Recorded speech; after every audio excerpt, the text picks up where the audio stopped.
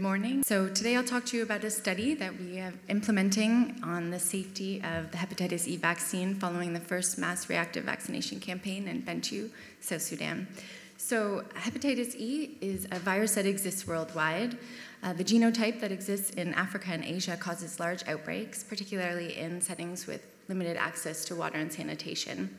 The infection is self-limiting, but can lead to acute liver failure and death. The case fatality rate is less than 1% in the general population, but the hallmark of the disease is actually that pregnant women, and particularly in their second or third trimester, are at risk of acute liver failure, fetal loss, and mortality, and the case fatality rate has been documented to be over 25%.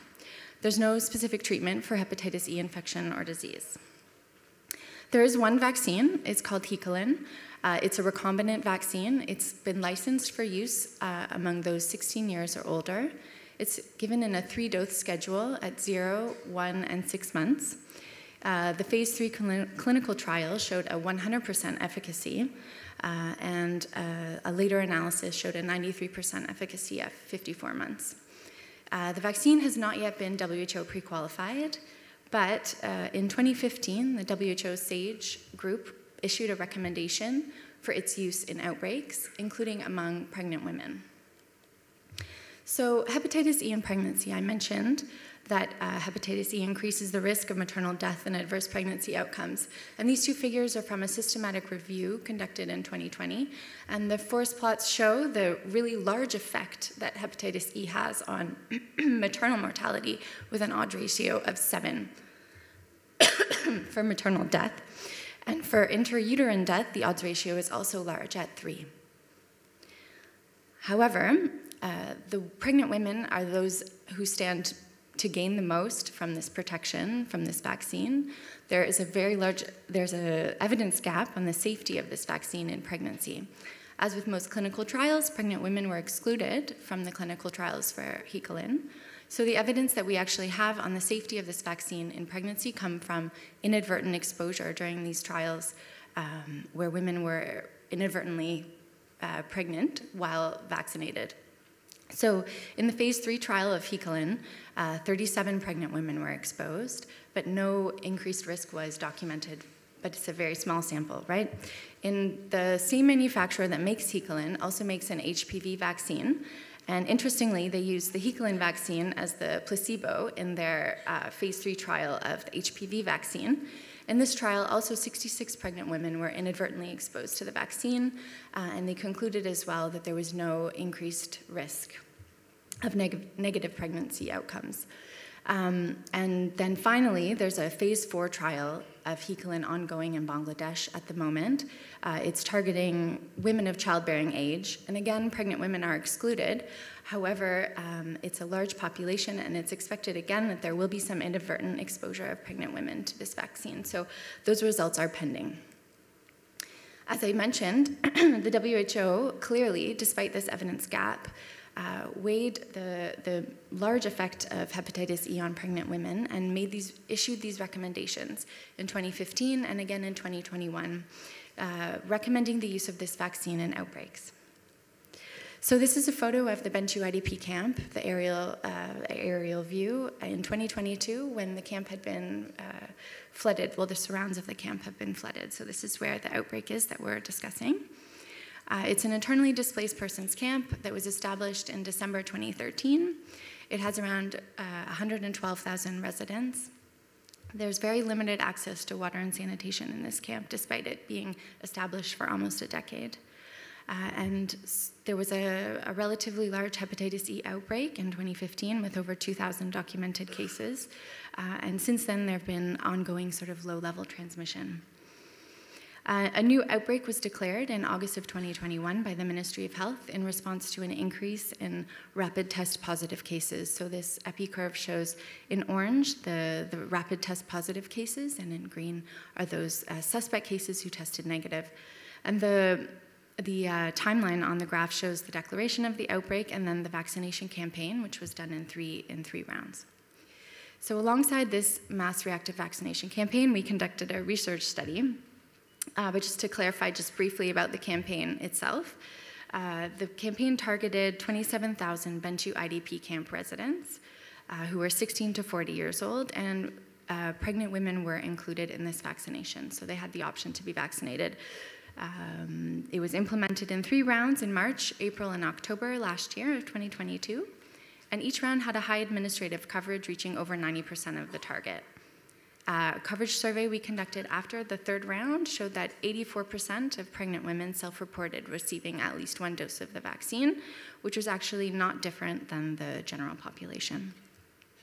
So as I mentioned, alongside this vaccination campaign, we've conducted some operational research, which has several objectives that are shown here along the timeline of the vaccination campaign. We conducted 2 vaccination coverage surveys following the 2nd and 3rd rounds, as well as a focus group discussion to look at the feasibility and acceptability of this vaccine. We also had the objective to look at the 2-dose vaccine effectiveness, and so the results of that were presented yesterday. I hope some of you followed the presentation by my colleague Vincent at the MSF Scientific Days. We showed that there was a pretty good, it's still preliminary results, but a pretty high 2-dose effectiveness of around 84%. And then the 3rd objective was to look at safety in pregnant women, and that's what I'll discuss today. So, as I said, our objective was to evaluate the safety of exposure to Hecolin during pregnancy. So we're looking at least 1 dose. And our outcome was a composite pregnancy loss outcome. So we looked at miscarriage and stillbirth. And then our secondary outcomes, we want to distinguish between risk for miscarriage, stillbirth, preterm birth, neonatal death, and neonatal malformation. And this figure, the schematic, just shows what I mean. So this is an observational study. It's not a clinical trial. So we have all the pregnant women in Bentiu IDP camp who were possibly exposed to vaccination. And then we will follow them until we have followed them until their pregnancy outcome. So how this happened practically, we conducted an exhaustive census. We went door to door to all of the shelters in Bentiu camp and interviewed pregnant women, or women of reproductive age, about their pregnancy status. They were required to be a resident of the camp during the vaccination campaign period, and we asked for written consent. We conducted a questionnaire on their pregnancy history and as well assessed their vaccination exposure. And then for those women who had not yet delivered by the time we did this census, we conducted a follow-up visit at their home 28 days after their delivery date to assess their pregnancy outcomes, and we also reassessed their vaccination status. So today, I'm only going to be able to present preliminary descriptive results. We are deep in the analysis at the moment, so I hope you'll come back for next time when we present our analytical results.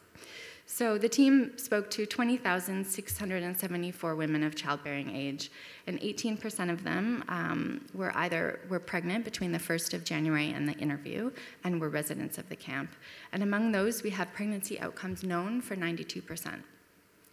So this cohort will then be split into different groups depending on the timing of the possible vaccine exposure in terms of their pregnancy and gestation, and we'll see that in the next slide. But so the main cohort are women who were pregnant during the vaccination campaign. We also have a cohort of women who delivered prior to the vaccination campaign, which we will use as our prenatal bias indicator study. Then we also have women who were exposed to the vaccine prior to conception, and so we'll also be able to evaluate a bit of the risk in that group. This figure just shows, again, one of our challenges about, so each line represents a gestational age, and then the orange bar is the vaccination period. So we have women who are at different stages of their vaccination, at different stages of their conception, possibly exposed to the vaccine. So this will be taken into account in the analysis. We also have these other 2 groups of women who were exposed prior to the vaccination, who were pregnant prior to the vaccination campaign, and then also afterwards. Okay, so who are these women? We have this almost 3,500 women. They had a mean of 25 years. They had a median of 2 previous pregnancies with a range of 0 to 11. And 21 of them, so 0.6%, reported having jaundice in their current pregnancy. And 78.7% self-reported having had at least 1 dose of the vaccine. 90% of these women delivered in a health facility. 10% reported that they had a complication during delivery, and 16 or 0.5% reported that they had a cesarean section.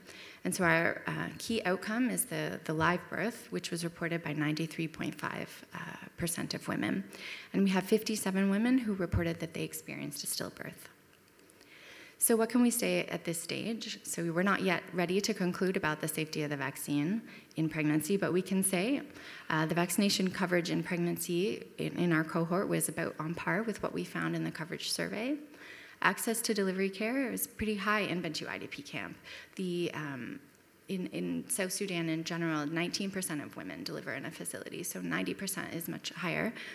Obviously with the humanitarian response in the MSF hospital there, women are seeking care.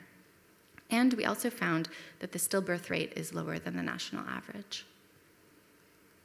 So challenges we have, it's a low power. We have a low power to detect rare outcomes. So perinatal mortality is a rare outcome, as well as maternal death. We're using self-reported dates for conception and delivery, so we don't have ultrasound gestational age, and that's a tricky one, especially because hepatitis E is related to preterm birth, and this is also something we wanted to look at. And we also have a very short follow-up to look at malformations, so we came back to visit women 28 days after their delivery date, so we don't have the opportunity to evaluate any malformations which may be visualized after 28 days. However, it's a large cohort. When you consider the evidence on this vaccine in pregnancy before is about less than 100 people, this cohort will really provide a lot of evidence, hopefully, about this vaccine. We have a pretty good retention and follow-up, and we have some planned analytical methods to take the challenges of observational studies into account.